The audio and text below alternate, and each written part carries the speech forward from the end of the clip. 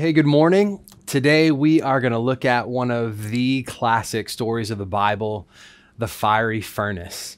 If this story is familiar to you, which I'm sure it is for many of you, I want to encourage you as we read it together this morning to try and pretend that you don't know how it all ends.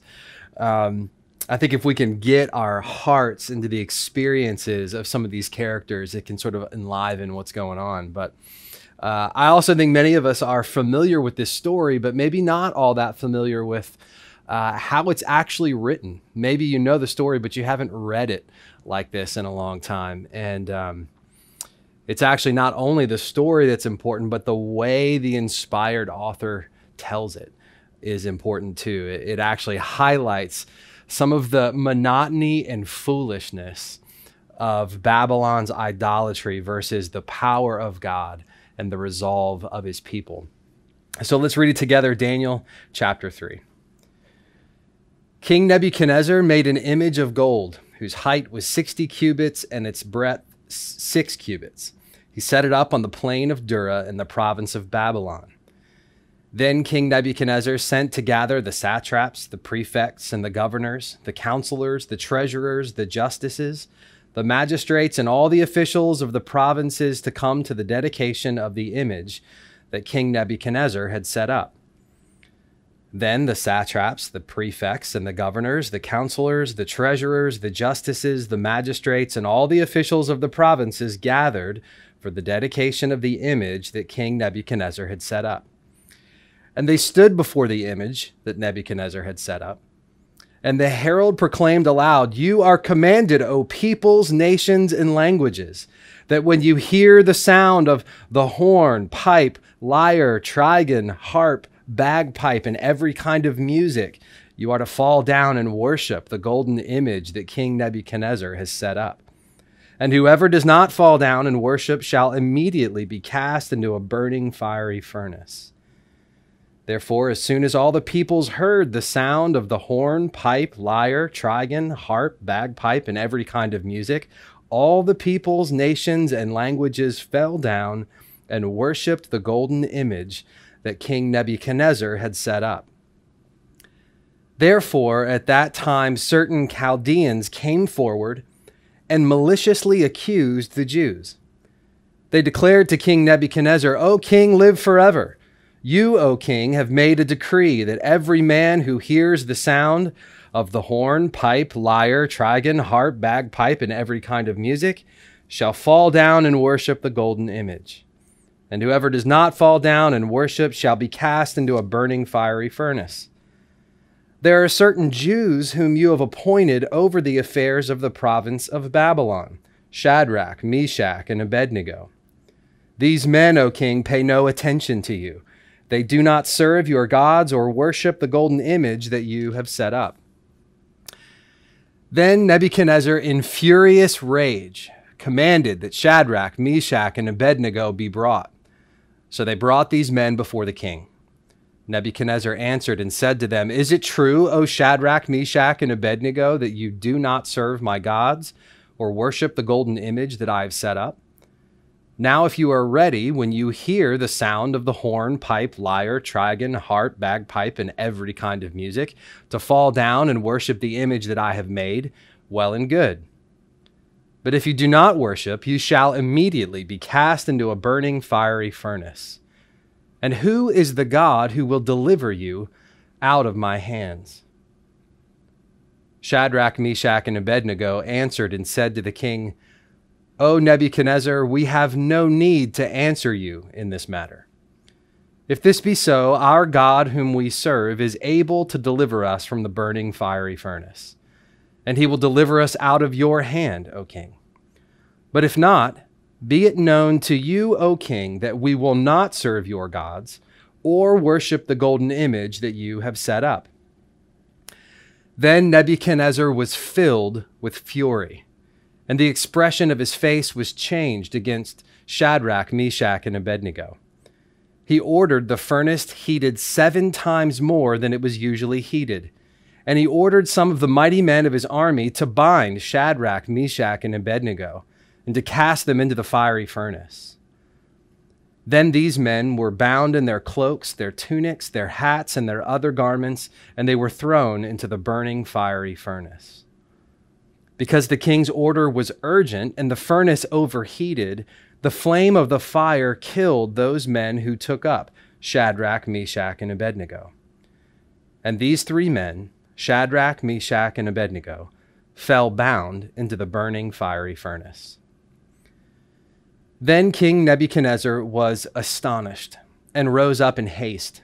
He declared to his counselors, "Did we not cast three men bound into the fire?" They answered and said to the king, "True, O king."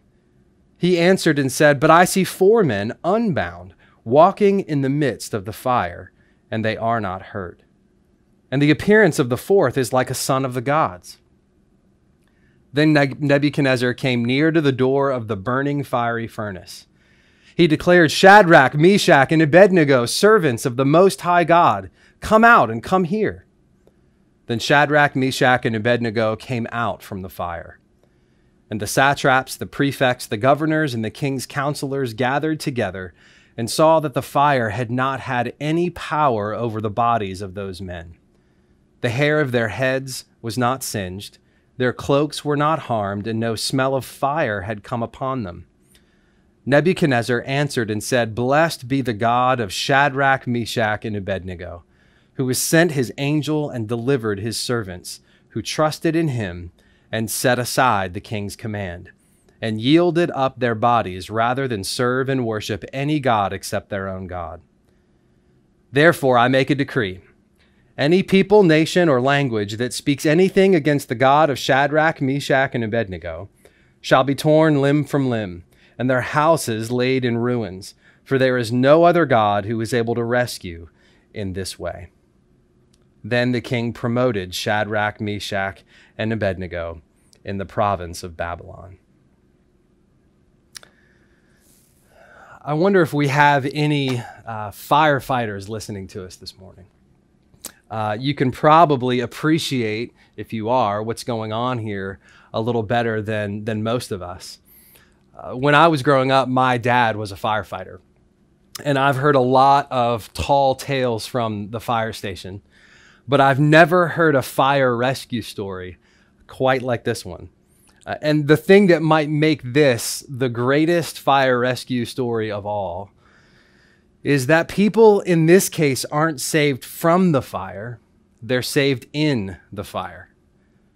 They aren't snatched out just before the fire gets to them. They are walking around protected by God right in the midst of the flames. God is able to rescue his people. But faith isn't believing God will keep you from fire. It's believing that he'll be with you in it and choosing to serve him then no matter what fires come. That's where we're headed this morning, but let's take a closer look together at what happens. First, there is a call to Babylonian civil religion. This incident at the fiery furnace shows a progression from the last chapter, if you were with us last week, where Daniel interpreted Nebuchadnezzar's dream. And if you remember, Nebuchadnezzar was having some very bad dreams. He was troubled, he couldn't sleep, and he actually threatened to kill all of his own prophets and magicians if they couldn't tell him what his dream was and what it meant. No one was able to do that except Daniel, who was one of the Jews that had been exiled from Judah into Babylon. And when Daniel does, the king publicly professes the greatness of Daniel's God. He acknowledges him as the revealer of truth and mysteries like no other God. And that's how the end of chapter 2 ends. But then here, just a few verses later, Nebuchadnezzar has gone from confessing the God of Israel as the God above all gods to now erecting a statue and demanding that it be worshiped. Why is that? Maybe Nebuchadnezzar's apparent faith at the end of chapter 2 was sort of a foxhole faith. Maybe he acknowledged God when he was troubled, but once the trouble was gone and he was able to sleep at night again, he just moved on. Foxhole faith is often not long-lived. Is your God a God you turn to when you're troubled and then ignore when that trouble is gone? When the anxiety goes away or the health care starts to take its course, when the test is finally over, where is God in our lives then? I think many of us have filled the trenches of our lives, so to speak, with prayer, only to all too easily become functional atheists once we're out. We've questioned God as we've entered difficulties. We've called on him to deliver us when we're in those difficulties, and then are tempted to ignore him once those difficulties are removed. Maybe that's what happened with Nebuchadnezzar. Maybe Nebuchadnezzar's faith was sort of an eclectic faith. Maybe he thought that it was okay to still worship other gods so long as you considered Yahweh the greatest one. So maybe if Daniel had questioned him about this statue as he saw it coming up in the plain outside Babylon, the king would have said, well, sure, Daniel, your God is the God above the others, but there are still others. So yes, we acknowledge Yahweh, but we're going to continue worshiping this statue too. I think many people can functionally do the same thing and treat Jesus as one God among many in their lives. Maybe you've seen this. They worship money on Monday, family on Friday, sports on Saturday, and then mix in a little Jesus on Sunday morning. And instead of the risen Christ being the central reality that animates and directs all the other pursuits of their lives, he's one God among many who has to wait his turn. Maybe that's what happened with Nebuchadnezzar. Whatever it was, sometime after his confession of faith, Nebuchadnezzar is now leading his nation into idolatry en masse. Sadly, if you've been a believer for very long at all, you've observed this kind of public apostasy before, this kind of public turning from the one true and living God, and it's always deeply grieving. I wonder what it was like for Daniel after seeing Nebuchadnezzar at the end of chapter 2, after he'd interpreted his dream, and he sees the king publicly acknowledge Yahweh as God. And then to show up for work one day and see scaffolding going up around an idol. Maybe Daniel was savvy enough to know that politicians can be fickle, but I'd imagine it was disappointing. And when that happens, I think it always reveals that there was something off all along. As maybe you've heard it said, the faith that fizzles before the finish had a fatal flaw from the first. I think that's true. So Nebuchadnezzar sets up this statue. And in the last chapter, he'd had a dream of another statue made up of all kinds of different materials. If you remember, there was gold for the head and silver and then bronze and iron and clay. And Nebuchadnezzar, in this dream, was the gold head. But the whole thing ended up getting destroyed by this little stone that represented the kingdom of God. Well, I don't think you have to do much digging around to sort of figure out what's going on here. This new statue is all gold. And so it represents Nebuchadnezzar and the kingdom of Babylon. And so apparently Nebuchadnezzar is trying to prevent his nightmare from becoming a reality by making a statue that's all gold and demanding that not just the Babylonians, but it says in verse 7, all the peoples, nations, and languages, that they all fall down and worship this golden image. I think when rulers are afraid, they try to manipulate the circumstances. When leaders are insecure, they respond out of their own insecurities and they do foolish things to try to control people and to control situations that are actually outside of their control. So Nebuchadnezzar establishes this idolatrous civil religion to try to hold on to his power. And so he calls the entire empire to basically worship itself. Twice, back to back, in verses 2 and 3, it lists off the groups of all the people who assemble. Maybe as I read it, you thought, hey, could we get on with this, with the prefects and the satraps and all that good stuff? All of these people have come to this assembly, that's sort of like the State of the Union or the inauguration, these moments in the life of a nation when everyone, the representatives and bureaucrats and military leaders and Supreme Court justices, everyone is there. And they stand outside in front of this golden statue that, if you translate the cubits into feet, it's about 90 feet tall. To give you an idea, the Lincoln Memorial Building is 99 feet tall. So just imagine at the far end of the National Mall, you've got this huge statue with all the nation's leading figures sort of gathered around it. And then a herald comes to the mic and says, when the orchestra plays, complete with trigons, whatever those are, and bagpipes, when they start to play, everyone should bow down to this statue that the king has set up. And the text specifies that this statue was set up in the plain, in the plain area just outside the city. And we talked about this in chapter 1, that this plain is the same place where in Genesis 11, the people set up the Tower of Babel. In Genesis 11, verse 4, it tells us why they did that.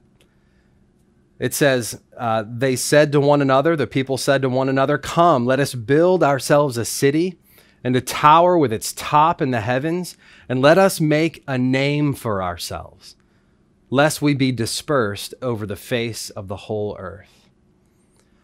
So the people of Babel wanted to gain admiration, and they wanted to avoid being broken up into smaller groups, into lesser kingdoms. They wanted their kingdom to be great and known and admired. And God saw that what they were doing was pursuing their own vainglory so that they would be renowned rather than making his name known in all the earth. And so God comes in Genesis 11 and he frustrates their plans and he separates their languages. And so now here on that same plain, Nebuchadnezzar is doing all he can to try to manipulate the circumstances to undo what God had done at Babel. He's trying to continue the same proud, rebellious aims of that first failed project. And he wants to reunite the people of the world, not in allegiance to God, but in allegiance to themselves, in praise of their own power and their pride and their kingdom, completely independent of their Creator and Lord. Friends, you and I are probably not going out building towers and erecting statues, but every one of us were born with those same longings, those same desires to make a name for ourselves and establish our own kingdoms over and above the name of God. We crave people's admiration and attention. We want our relationships and our houses and our jobs and our education and even our churches and our nations to be big and famous and fast and known, because we so often prefer the admiration that comes from these outward senses of success. We prefer them to the well done, we hear from God for service in secret. We prefer the fame that comes with being big to the disregard that comes with being faithful. And so we work building our own little towers and statues that build our pride. And when it starts to crumble, we can all too easily become little Nebuchadnezzars, foolishly trying to manipulate people and situations to hold it all together any way we can. But God is so remarkably kind and compassionate. Over and over again in the Old Testament, he is slow to anger and abounding in love, that he comes to us in the midst of our rebellion, and he makes a way for us to be freed from the penalty and the power of that idolatry and pride. And he does it through the cross and resurrection of Jesus. In this story, in chapter 3, 9 times it says it over and over, that the king sets up this statue and that the people bow down or fall down to this false idol.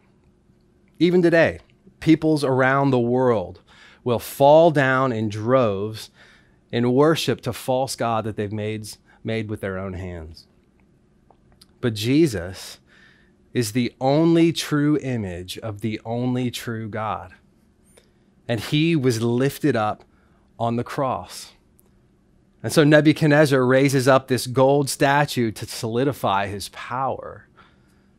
But God lifted up his suffering son for our deliverance. And as Philippians 2 says, so that at the name of Jesus, every knee should bow in heaven and on earth and under the earth, and every tongue confess that Jesus Christ is Lord, to the glory of God the Father.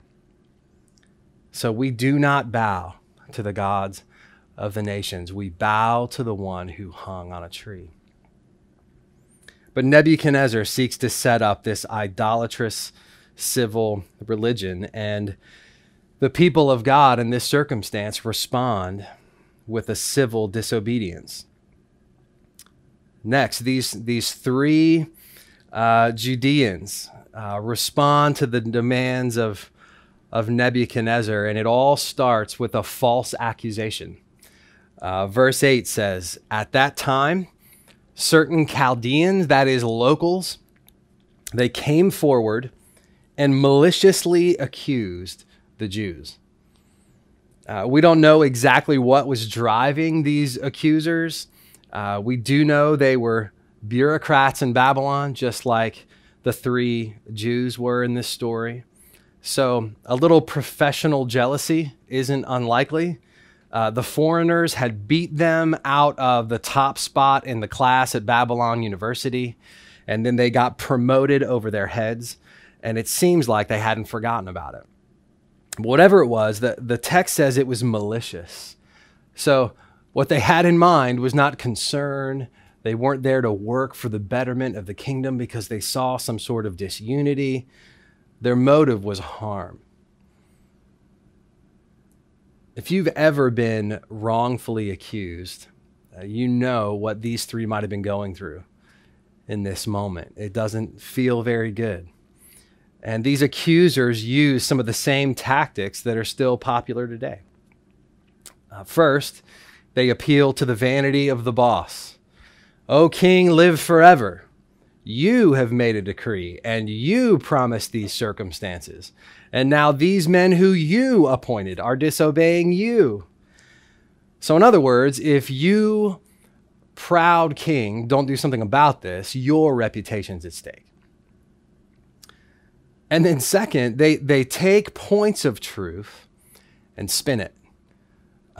It was true that these 3 guys would not bow down to this statue.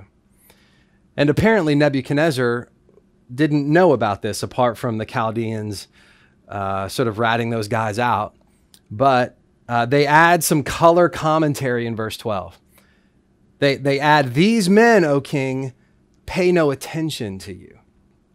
So they take the Jews' refusal to bow and they mischaracterize their motives. What the Jews did as an act of devotion to God, these guys spin as an act of disregard for the king.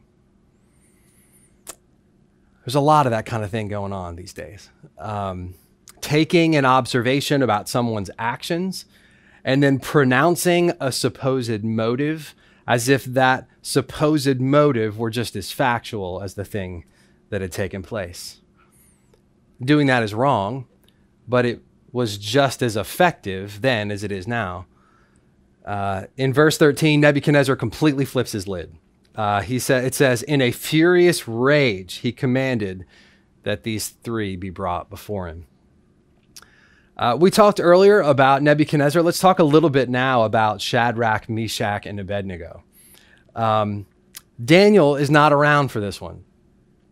We don't know if he called in sick for the statue dedication, but chapter 1 says that he was assigned to the king, and the other three were assigned to the province of Babylon. So in our day, it might be like these three are assigned to the DC city government, and Daniel works at the White House.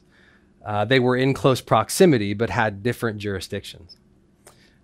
These three, Shadrach, Meshach, and Abednego, are ordinary government officials. This moment in their lives is far from the norm. What makes it extraordinary is that it's not ordinary. After this one dramatic day, they are never mentioned again in the pages of Scripture.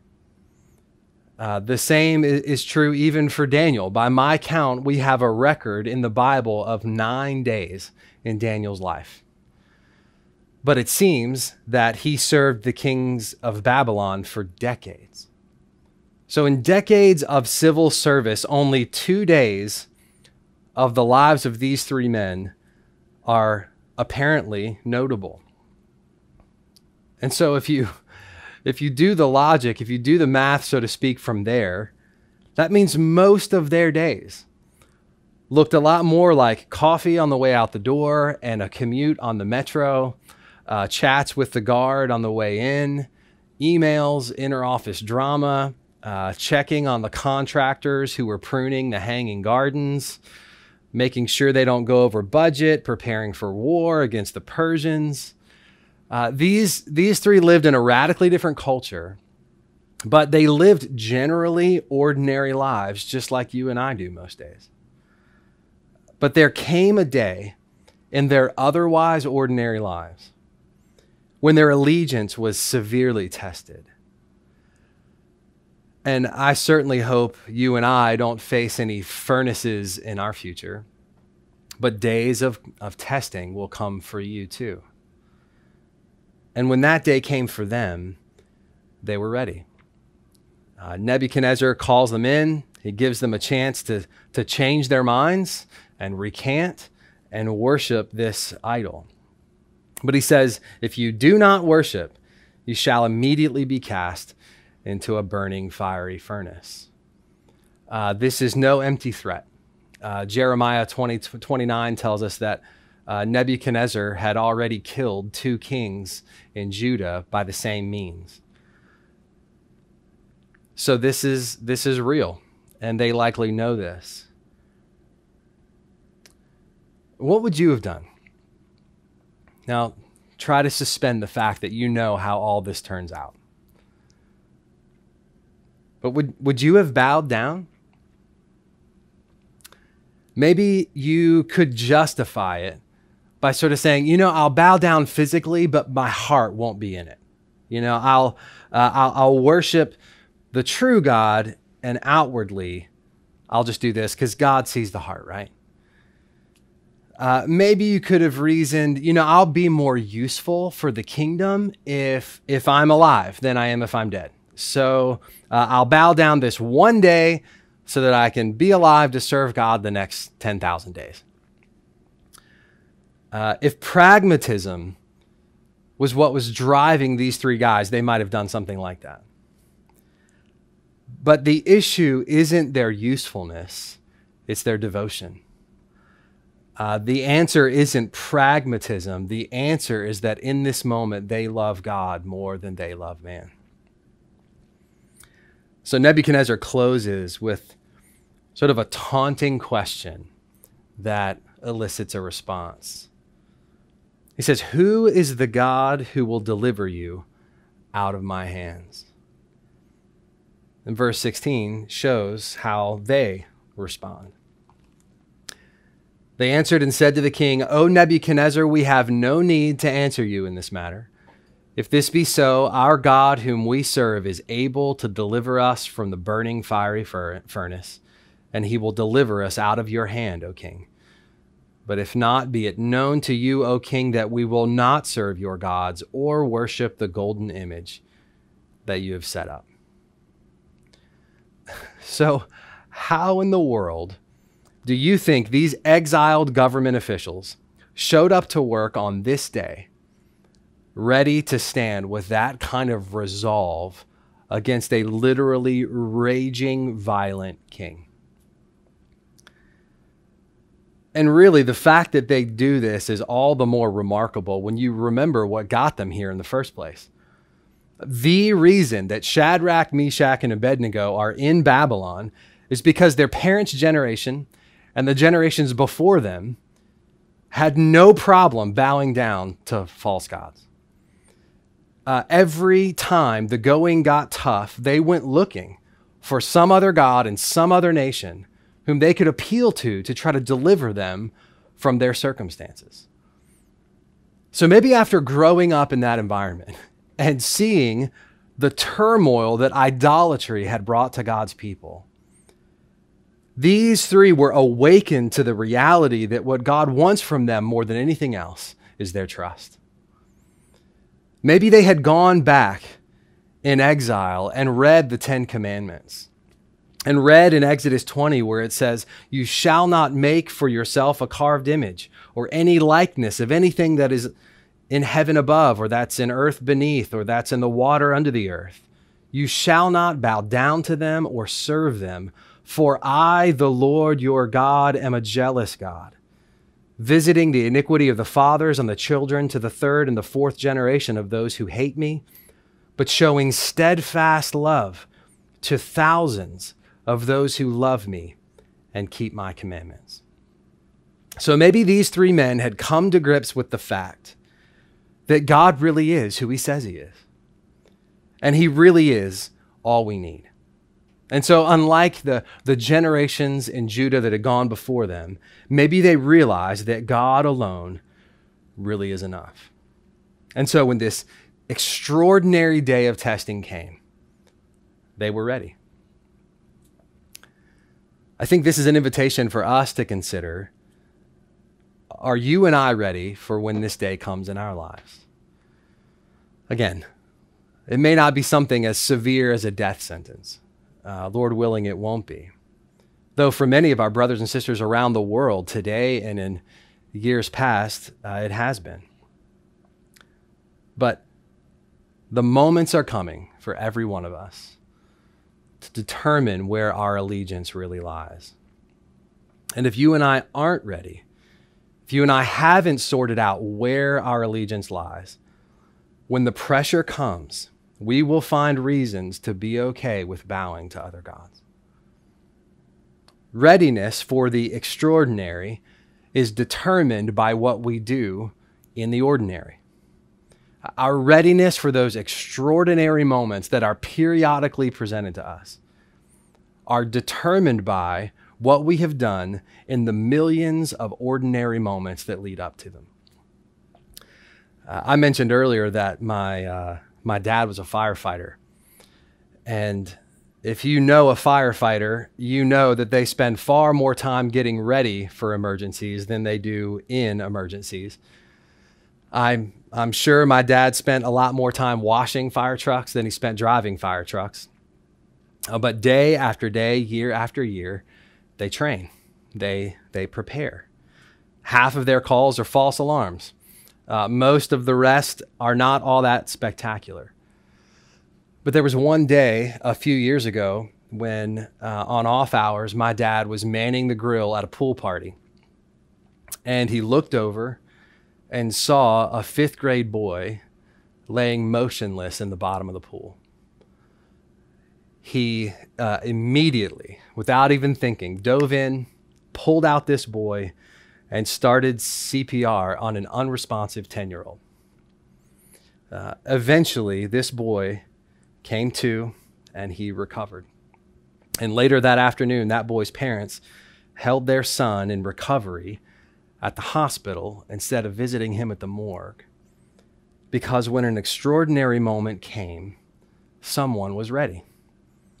Someone who had not spent their lives going from one extraordinary moment to the next, but someone who had spent ordinary moment after ordinary moment preparing. So friends, for you and I, the time to decide who sits on the throne of your life is not when the pressure comes. The time to decide who sits on the throne of your life is now. And the way you cultivate a readiness to respond at those moments when testing come is by the ordinary means of grace that God's given us. The ordinary things like regularly reading his word, like communing with him in prayer, like being with his people and worshiping with them and serving your neighbors.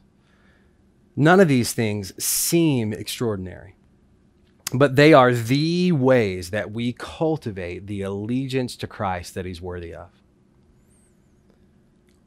And after these three respond to the king, their extraordinary moment becomes all the more extraordinary.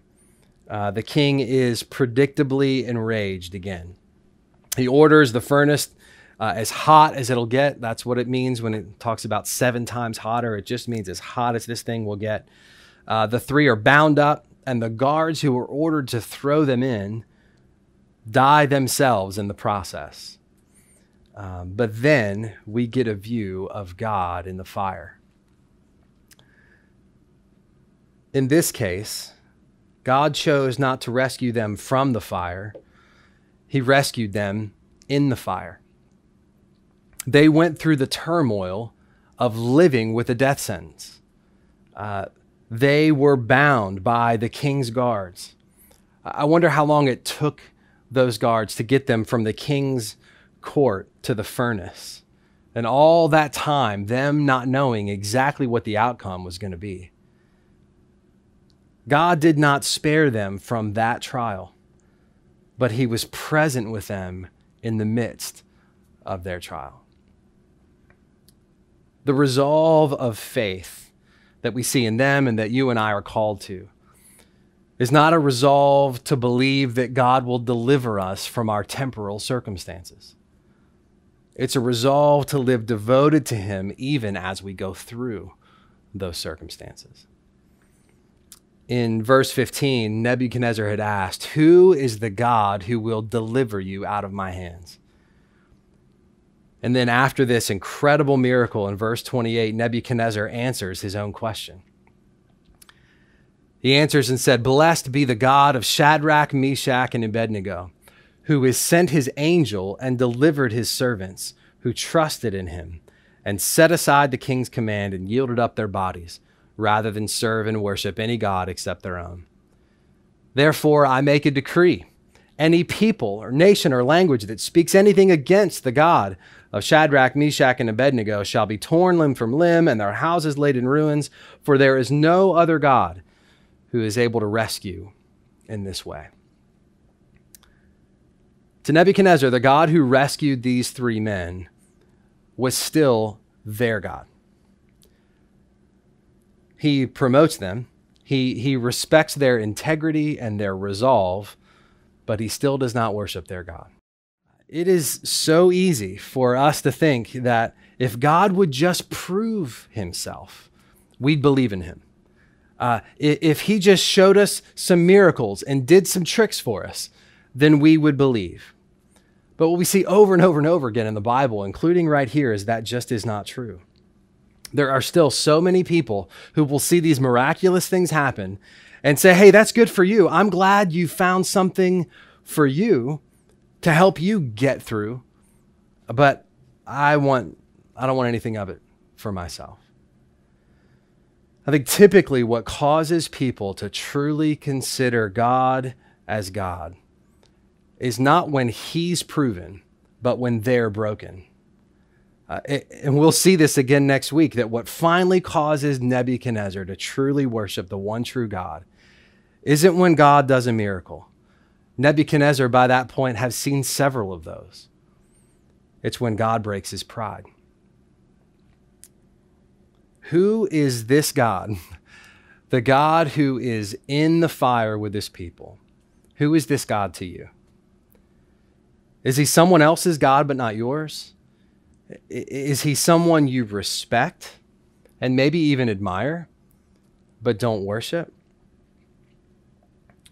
Or what we'll see is the call of God is that we surrender our pride before, in his providence, God takes it from us and give him our allegiance for ourselves.